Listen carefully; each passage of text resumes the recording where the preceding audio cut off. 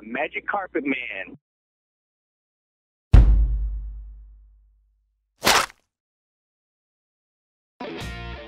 Buckles in your carpet can be quite a nuisance.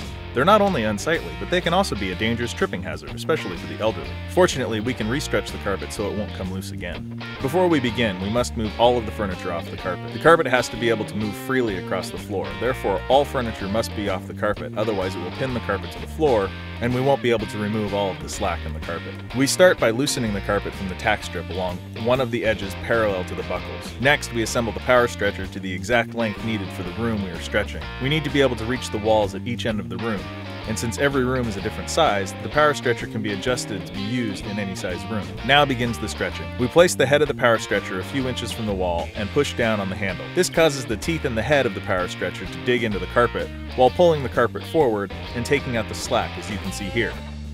Let's see that again. Using the stair tool, we make sure the carpet is seated tightly on the tack strip. We then move the power stretcher down about a foot and repeat the process along the whole length of the room. A lot of people will mistakenly tell you that carpet buckles are caused by carpet cleaners because they tend to appear after your carpet has been cleaned, but that is just a symptom of the problem.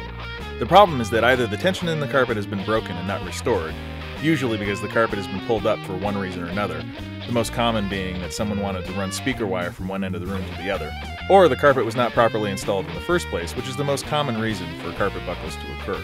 With the big box stores driving down the price of flooring and offering free carpet installation, there's just no money to be made for the average installer installing carpet, and so they have to make their money in volume by doing multiple installations per day. This means they don't have the time to use a tool like this power stretcher to properly install the carpet.